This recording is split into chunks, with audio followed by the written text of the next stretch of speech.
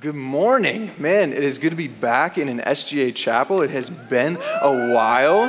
Good to see you all. I'm excited to be here. I'm also grateful that my mom and my Oma are here, so that's a huge blessing. So yeah, big shout out to them. This morning, since it has been a while, I thought it would be appropriate to just start with a recap of what this sermon series has been about, where we have been, because the reality is I have been studying these passages and keeping my mind on these things, but you have not been doing the same. So I want to bring us back together and kind of show us where we have begun and where we're headed.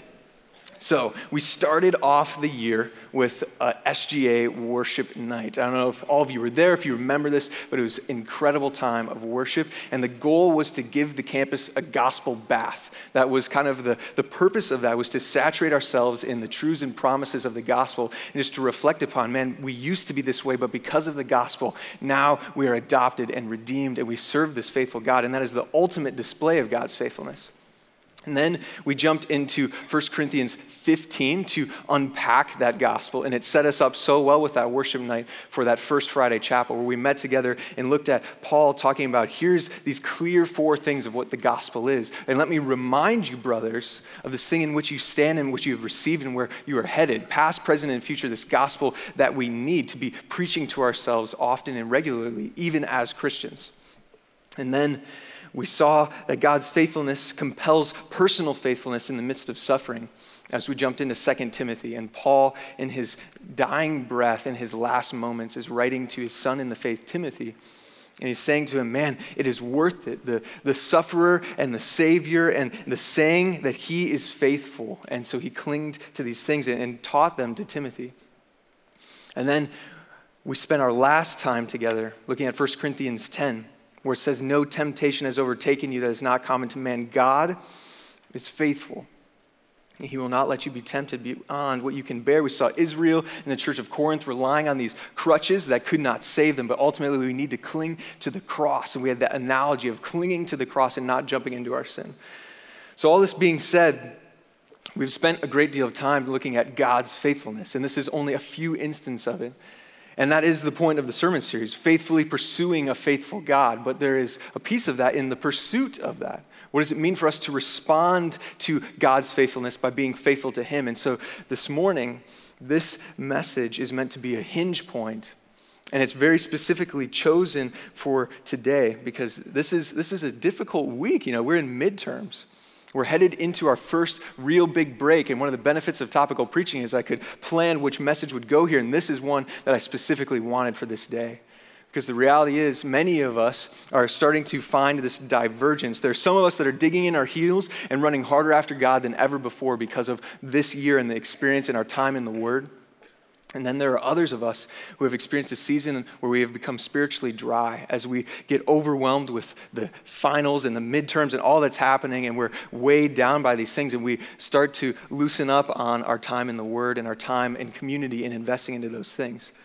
So this morning, I want to give us a reminder and want to challenge us and encourage us, to encourage those of us that are running faithfully and to continue to do that in the ways that we are, but also to challenge us as we head into break. How can we keep running as we hit the midpoint of our semester? So this morning, we're going to be in Hebrews 12, verses 1 through 3. And as you turn there, I want to share with you a story. See, I have a bunch of stories, and I don't get to share all of them all the time because, honestly, my stories aren't as important as Scripture, but I think this one's helpful, and this is quite possibly my greatest story, so here it goes. 2 summers ago, I got to work with an organization called Next Step Ministries. Incredible time and an incredible journey. Was the most affirming thing I ever did. I joined with 10 interns. Together, we united to lead 9 mission trips in Joplin, Missouri. We were trained to do this. I was the MC, that was my position, so I spoke and led a mini sermon every night of the whole summer, aside from weaknesses of the weekends. And during I had many weaknesses, but anyway, during the weekdays, I would also, during the day, teach construction projects that I probably didn't know how to do in the first place to students and pretend that I did. And then we would build houses and those kinds of things. And then also I led worship after with this team. And so it was an incredible time, really challenging, so much going on, very little sleep. And honestly, as I said before, it's the most affirming thing I've ever done. The ministry was incredible, but it was also the most challenging thing I've ever done. The hardest week of my life was in the middle of that summer. In the middle of that week, I found myself on a phone call with the head people of Next Step Ministries talking through the details of the struggles of our team dynamics and some of the sin issues that were going on, and it was a mess, and it was hard, and I was in a really tough place. And so after wrestling through this conversation, I knew I needed to just clear my head, and so I decided to go on a run. Now, I was in Missouri. It's hot at night. I am not a runner. I don't like running. It's just for conditioning, and it's not an enjoyment I have. Kudos to those cross-country guys that can do it forever. But as I went out and went running, I went out from this church, and this church had planted a neighborhood that was intentional to reach this crime-oriented community. And so there's a lot of stuff that we didn't want any of those kids to get involved into or see or get into danger, so we never let them go out at night, but I decided to go for a run anyway. Didn't tell anyone. So I went for a run. I'm running, and if I'm going to run, I know I don't like running, but I'm going to actually run if I do it. So I've been running for 25 minutes at this point, and I'm coming back. There's this last quarter mile to the church. It's up a hill. It's hot. I am tired. I don't run. I'm just sore, and I still don't know why this happened. But all of a sudden, a massive dog comes bolting out of this sketch neighborhood, wooded house that's fallen apart and is just bolting at me, okay? Now, I don't know much about dogs, but I know that when they're barking loudly and running at you, you should not run away from them because they'll chase you, you know? So I froze, I stopped, and I was yelling stop, stop, stop, and I was trying to get this thing to slow down because it is big and it wants to eat me. And so I'm yelling at it, God, stop, stop, and it is coming. It's like, I'm going to eat your face, man. And I'm like, okay. So I don't know why he's so ticked at me. Either A, he had been abused and neglected and left in this neighborhood and scavenging around, and I entered on his territory at the wrong time of night or something. Or if this house, there was something sketch going on and someone sent out their dog after me. I don't know. But all I know is there's a dog that can take me down. I think it was a German Shepherd. I wasn't paying attention to dog breeds. I was just freaking out. And so this dog's coming at me. It's going to just be a not good thing. So we end up doing this juke move. Now the dog's behind me. I'm running. Dog's behind me. Now I've been running for 25 minutes. I am exhausted, right? Up this hill. This dog has not been doing those things. So it is chasing me. And I'm like, oh, this is not good. And I'm yelling for help. No one's in this neighborhood. You're not supposed to be there at night. And so I'm doomed. What's going to happen? And so I'm trying to ditch through all these things and jump and juke it out, and I'm like, it's going to get me. It's going to bite into my leg. I'm going to fall face plant, and we're going to have to wrestle. And it's going to be it's me or the dog, And I'm serious. This was such a legit moment. It was terrifying. And so I'm like, wait, I have one card left. I've never played this card before. But so I don't have any other moves left in my book, And so well, it's worth a shot, and then otherwise we're going to be wrestling. So I kid you not, I'm coming, I curled around on it, I pointed at this dog, and I said, in the name of Jesus, stop. Okay? All right? Okay. Hey. I'm serious. All right, so the dog froze, all right? And I froze. And we're both sitting here did that just happen? And so me and the dog are kind of looking at each other I'm just is it over? Do I leave now? And so I ended up kind of backing away. The dog's just confused and ends up taking off after some other car or something that went by. And I'm bolting back to the church, collapse on the ground. They're like, what happened? I'm like, oh man, you have no idea. And the first thing they said after telling the story is this is going to make a great sermon illustration someday. Okay? So here we are. This is how how the turntables, as they say. But what I want you to see from this story is that, unlike in my story, the Christian life is not about running from something, but running towards someone, running after something, and that someone is Jesus. And just like my story, there will be things that try to hunt you down and destroy you, sins and weights that will burden you and make it harder to run. But ultimately, we can call upon Jesus and fix our eyes on him as the pioneer and perfecter of our faith. And that's where we're going to look today in Hebrews 12. So let's dive into this passage together. Hebrews 12, 1-3. It says this, therefore, since we are surrounded by so great a cloud of witnesses, let us also lay aside every weight and sin which clings so closely, and let us run with endurance the race that is set before us, looking to Jesus, the founder and perfecter of our faith, who for the joy that was set before him, he endured the cross, despising the shame, and is seated at the right hand of the throne of God. Consider him who endured from sinners such hostility against himself so that you will not grow weary or faint-hearted. Let's pray. Dear Lord, I pray that your word would speak to us today, that it would not just be another chapel that we sit in or another instance of trying to learn from a lecture, but that you would truly let your word go out, and as you promised, it would not return void, that it would pierce into joints and marrow, and that we would leave this place different and changed and wanting to run harder after you. May we do that, empower us to do that this day. In your name we pray, amen. This morning, the main point that I want you guys to get out of the entire message is a command, and is this: run after God and remove anything that is stopping you from running harder. Run after God as hard as you can and remove anything that stops you from running harder. See, I want to put some feet to this phrase, pun intended. I want to show us that running, this Christianese phrase that we say all the time, you got to run harder. Like, what does that mean? Because it is an illustration. It is a word picture that we're being used here. So what does this mean? How can we do that? And so this morning I'm going to give you guys 4 things that runners are, 4 things that runners do. And we'll kind of look at those together. So the first is this: runners can be encouraged by those that have gone before them. Runners can be encouraged by those who have gone before them. We see this in the first verse of chapter 12. Therefore, since we have been surrounded by such a great cloud of witnesses, right? So we see there's a therefore connecting us back to a previous context. We are in chapter 12. There are chapters before this. Chapter 11 is the hall of faith, is what it's known for. Oftentimes we call it that because there's this list of men and women in the Bible, and it unpacks them in this manner of saying, this person, by faith, this person, action. So by faith, Moses, and then what he did that showed that faith, and it goes through all these people, Abraham.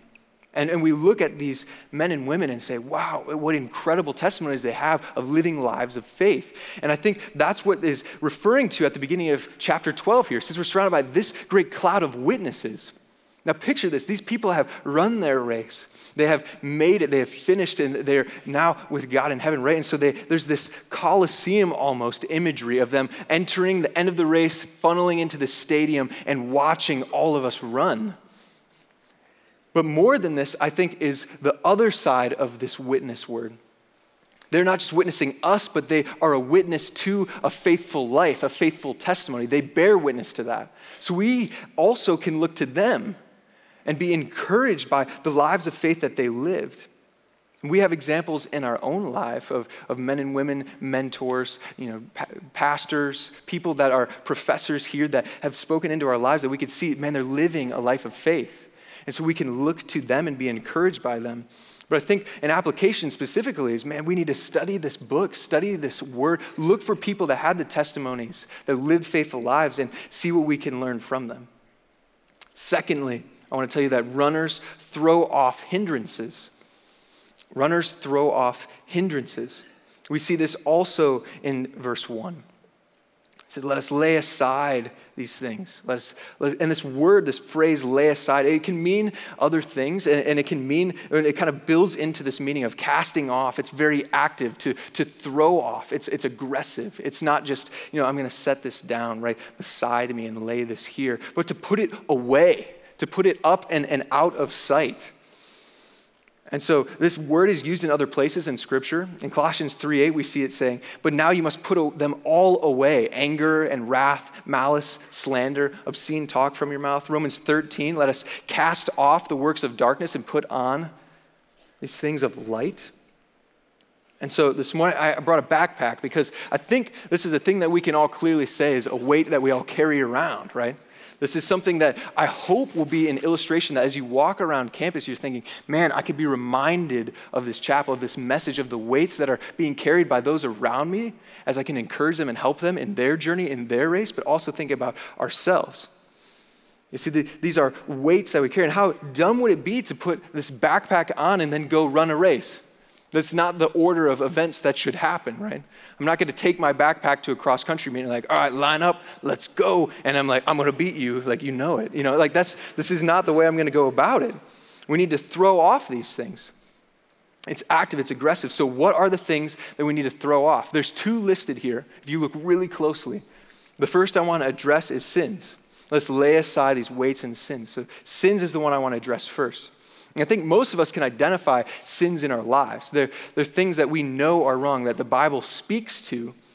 And as we pursue God more deeply and intently, we will become more aware of his character and the things that he is and the things that define him, and want to be like that and see that the things that aren't like that are the sin in our lives that we're not living as. So this is another application in the sense that as we spend time in God's word and in prayer, praying for the things that God is, that we would be like those, and throwing off these sins in our lives, but also thinking through how can we have tough love toward each other? Because sometimes we need to challenge each other. Sometimes we say, man, you're living in sin. And like, it's not good, it's hurting you. You're carrying a weight in your race. What are you doing? And I know I need that too. And this is not a message that I'm sitting up here and saying, I got it all figured out, guys. Like, go live it yourselves. Like, I need this just as much as anyone. And so this morning, inside this backpack, I have this thing to represent sin that I want to throw off. All right? Some people are trying to guess what it is. So I have a GRE prep book to represent sin. So we want to throw these. And so we're throwing it aside as the first thing. Okay, there's a second thing though. This weight. What are we talking about in these weights? These encumbrances, these bulks and masses, burdens that we carry. What are these things? Because it is distinct from sin. There's an and there being utilized. So I think what he's trying to get at is there are good things and there are neutral things that aren't inherently wrong in themselves, but they can stop us from running harder after God. It may not be a sin specifically, but it might be something that's slowing you down, a weight that is there. And I think these are a lot harder to identify in our lives. These are a lot more challenging to pick out because it's not necessarily wrong in itself. It can be a good thing. So a way that I want to apply this, to think through this, because I don't want to just leave you with, throw those off too, and not know what they are or how to identify them. I want to give you 4 questions here to just think through and identify what those could be in your life. So the first is this: what do I spend the majority of my time on? And if you think through that, what am I prioritizing in my time? If I'm spending the most of my time on that, is that thing going to be for God's glory or not? What do I spend the majority of my money on? Question 2, we heard a sermon from Dr. Campbell in here and a few weeks ago talking about our money and how we use that and steward that. And I thought it was a great diagnostic question for thinking through, what do we prioritize, the things that we spend our money on, that we invest into? Third question, what are the hardest things to give up in your life? If I were to take something away from you that's not wrong or evil in itself, and you freak out and you go ballistic and crazy, like, how can you do that? Maybe that thing has become an idol in your life. Maybe that thing has become ultimate to you, and you've put that in the place of God, even a small respect. And then fourthly, the answers to these questions, the things that we prioritize in different ways with money or time or things that we want to cling on to, are these things that are pushing you towards Christ or away from him? Are they helping you run the race? Because if it's not helping you run, why are you carrying it? And I think, man, if there's something that should be convicting that I've ever read in Scripture, that is one. Because I think if we all were serious about that and got serious and said, man, I'm going to throw off everything today that is preventing me from running harder, good or bad, there would be so many things that we need to strip off as we run and just remove ourselves of these weights and burdens that are clinging so closely.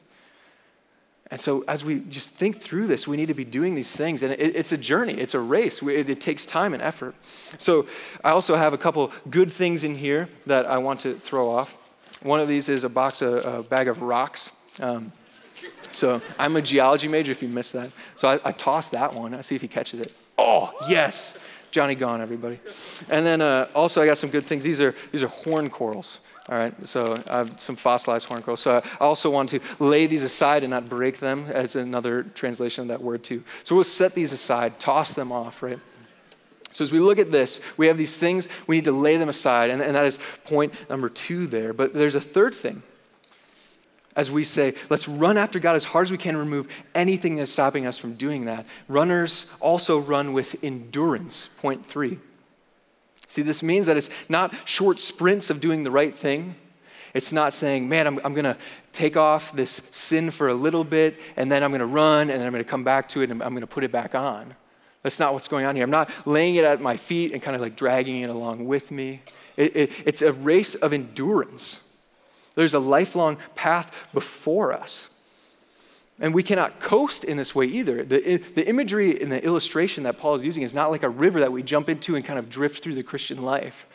It's not like that at all. And I think a lot of times we do this. You can think about in just chapel alone. How many times have we sat in chapel? I'm guilty of this as well. And we listen to a message, and then after the message, our first conversation is talking about the critical aspects of how we can break down the speaker. Of like, man, he said this, and it wasn't very clear. Man, that illustration, I have no idea what that meant. Like, he didn't really support that in this way. And we start just deconstructing the way the speaker was, and then we leave thinking that we took away something good. And man, that is not what running is about. How much more often in our conversations should we be talking with each other as we head to lunch thinking, man, like, I don't know what that guy was saying at all. I don't know if he was clear or on point. He might have been heretical even. But the word of God was spoken, and God says it does not return void. So there's something just by the spoken word of God that I can apply to my life. So let's talk about what we can apply. Because that's the reality of God's word going out. It is that powerful. We have looked at that. And do you not realize how crazy of a blessing it is that we get to even run, that we have the freedom to run in the first place? We take this for granted. We abuse it. We have the audacity to say to God, no, I just want to walk on your path. I want to run. I'm just going to like chill. I'm going to stay here for a little bit. I'm going to camp out. Maybe take a side track, down this way. I'll get back to the path. Thinking that God, that his path is not the best for us. How rebellious are we when we tarry down this path? And some of you guys and girls may have been putting off endurance in this way. You've been waiting for the right time to start enduring. Maybe you thought, once I make it through midterms, that's when I'm going to start running. Once I get to Cedarville University, that's when I'm going to throw off that sin. Once I get married, I will deal with that sin. And that's not what we're told to hear. And let me tell you that Satan is luring you into a trap because each day that you are not running after God is a day wasted for the kingdom. And that is a reality that we face. We need to be pushing ourselves to study Scripture, not pushing it off. And can I be blunt with you? Like, why are we putting it off in the first place? What are we doing? Do we think something else is better? Your circumstances do not determine the strength of your pursuit of Christ. I think all too often we sit there and we say, man, it's getting so hard, so I'll get to it later. When the reality is, when things start getting hard, that is when we need God the most. And we have it all backwards. There is this path that is before us. It is lifelong. In Psalm 119, 105, we get some imagery about this path, and it says, God's word is a lamp unto my feet and a light unto my path.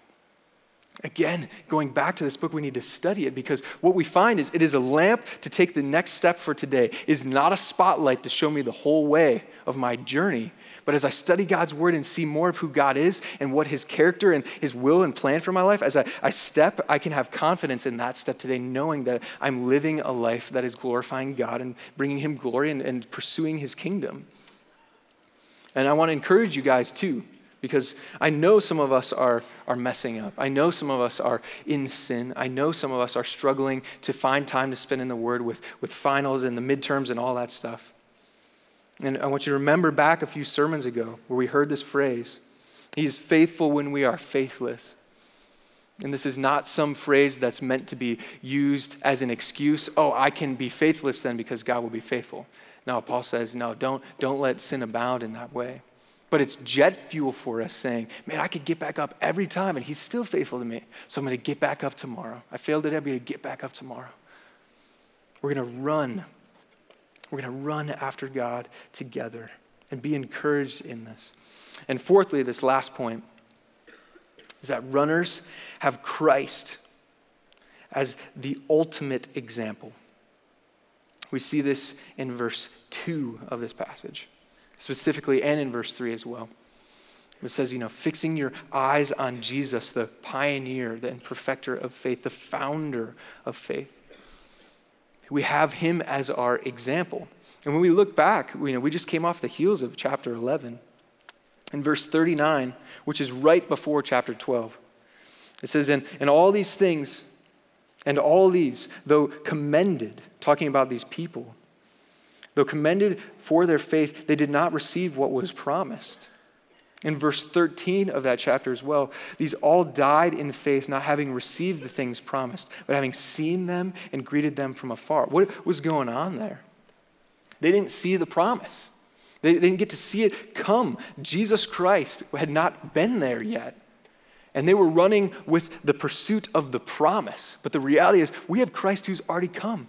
And he has pioneered and set the example for us already. And more than that, we have his Spirit that he left behind to live inside us. The God of the universe is inside us if we are believers, enabling us to run on this journey, convicting us when we are not. So we see that he is the founder, the pioneer, and champion of our faith. And he's the perfecter of that. He completed this task. It is accomplished. He paid for it on the cross. It is done. It is finished. And he now sits at the right hand of the throne of God. And this is incredible. So the question is for us then, where are you fixing your eyes? Are you fixing them on some dream, on some job? Are you fixing them on a relationship or on a sin? I think habitual sin is a thing that we need to think about as we head into a break, because I know I've lived in the dorms. I did that thing. I'm a student. Right? I served as a CLC in law. I got to see ministry from the inside of a dorm. And I know what it means to come back from a break and have a guy say, man, I left the Christian community and the accountability of these bros. I went back. I got back into a crowd of friends that maybe aren't the best. And man, I fell back into old habits of sin. I don't know what to do. I'm stuck. There's this habitual sin in my life. And maybe that's just you here. And you're like, man, I'm wrestling with sin at Cedarville, with this community, with this accountability. So what is it going to take to fix your eyes on Christ? What would you give up for him? Sufferer of pornography, this is destroying you. Would you throw it all away for Jesus? Would you throw away your phone or your laptop if that's what it took? Would you place your eyes on Scripture before bed and when you woke up in the morning and when you were lonely, and see that Christ is so much more satisfying, and that is where ultimate joy comes from, and there's freedom and an everlasting friendship that will reign for eternity that is there? And if not, do you really believe that Christ is better? That he's better than your sin? Friend who is wrestling with comparison and low self-esteem, what would it take for you to see and believe that you are made in the image of God? That God has a plan for you for your future in the way that he made you, the way that he structured you, to do a task that he has set before you? What if it took giving up social media and replacing it with spending time in the Word? Because when you spend time on social media, you just see other people's lives and you get down on yourself and comparing and saying, man, I'm not going on as many trips as them. I'm not wearing the same clothes as them. I'm not whatever that they are. When in reality, God wants to look at you in a specific way, in the way that he made you to be. Do you really believe that Christ's view of you is better than your view of you? That the way other people look at you, that ultimately Christ's view of you matters so much more. Friend who is struggling with pride, are you willing to give up your time and money to invest it into service to Christ? Are you willing to serve in the background where no one will see you or notice you or give you credit so that God receives all of the glory? Are you willing to serve humbly and follow the example of Christ as the ultimate humble servant that we see in Philippians 2? And if not, do you really think that God is greater than yourself? Are you putting yourself above God? That ultimately it is better to be a servant at the feet of Christ than it is to be a king on this planet. That the riches and status of this earth are fleeting and empty, but the pursuit of the footsteps of Christ to earn a crown to throw back at his feet when we reach heaven one day is so much better. Friend, living in fear and worry and anxiety, would you be willing to give up your dreams? Would you be willing to throw away your ambitions and aspirations and the thoughts that you have of things that you will pursue to pursue the very thing that God has made you to do, to pursue? What if he called you to missions tomorrow? Would you go? Or the next day to be a garbage man, would you do it? If the thing that in your mind maybe is not what you want to be doing, And if you can't give that over to God, do you really believe that your faithful Father has a better plan for you than any plan you could ever plan? And that the gifts he wants to give you in the timing he wants to give them to you are so much better. I also want to point out, though, that we have Christ as our example, as an endurer of opposition. Because the reality is God's plan is so much better because he is faithful and we can trust him. And he endured this opposition. We see this in verse 3. Consider him who endured from sinners such hostility against himself so that you may not grow weary or faint-hearted. And right before that, at the end of verse 2, it says, for the joy that was set before me endured the cross, despising the shame, and seated at the right hand of the throne of God. What empowered him to do this, to endure these things, to go to the cross for people that were killing him, to take on the full wrath of God for someone that would murder him? Why would he do that? It says because there was joy that was set before him. How could there be joy in that? Because the reality is Jesus knew and saw and embraced that the will of the Father and pursuing the Father's plan above all else is where ultimate joy is found. There's joy in the Father himself. And that the eternal way of glory that's coming is so much greater than anything that could ever happen to us on this earth. And so we see in James 1:2, whenever you face trials of many kinds, consider it pure joy, my brothers and sisters. And this is hard. This is one of my favorite verses. And I love it because it is difficult. It's comforting to consider, though, that he endured so much. But why is it comforting? It says it is. Consider him who endured so much opposition so that you may not grow faint-hearted or give up. It's because that when we see that we can endure by finding joy in him, that's where we see our satisfaction rest in. We can endure by finding joy in Christ himself, this example that has gone before us. What greater joy is there than pursuing Christ? Name one. I dare you. And if you name one, it's wrong. If it's not Christ. And that's what the book of Hebrews is ultimately getting at. Jesus is better. He's the better king. He's the better high priest. He's the better new covenant. He's better than it all. That is where true joy and satisfaction is found. And he never grows weary. His presence will never leave those who are in Christ. Isaiah 40 says, who has measured the waters in the hollow of his hand and marked off the heavens with a span and enclosed the dust of the earth in a measure and weighed the mountains on scales and the hills on a balance? Who has measured the Spirit of the Lord, and what man can show him counsel? Have you not known? Have you not heard? The Lord is the everlasting God, the creator of the ends of the earth. He does not grow faint or grow weary, even when youths grow weary. But those who wait on the Lord will renew their strength, mount up on wings like eagles. They shall run and not be weary. They shall walk and not be faint. So as we head into break with that comforting Father, that powerful God as our example and our joy and satisfaction, run. Do not let this season stop you or prevent you or any weight that is there. Throw it off. Run harder. Don't relapse into sins or stick that backpack back on. Follow Christ's example and do whatever it takes to need him and know him more. And study his word, spend time in prayer, dig deeply into who he is. Run after God and remove anything that stops you from running harder. Let's pray. Dear Lord, I thank you for this day. I thank you for your word and the challenges that are in here, the commands that are in this passage. May we follow them. May we dig our teeth into them as we seek to see that you are so much more satisfying than anything else. May we throw off anything that is stopping us from doing the same. It is in your name we pray. Amen.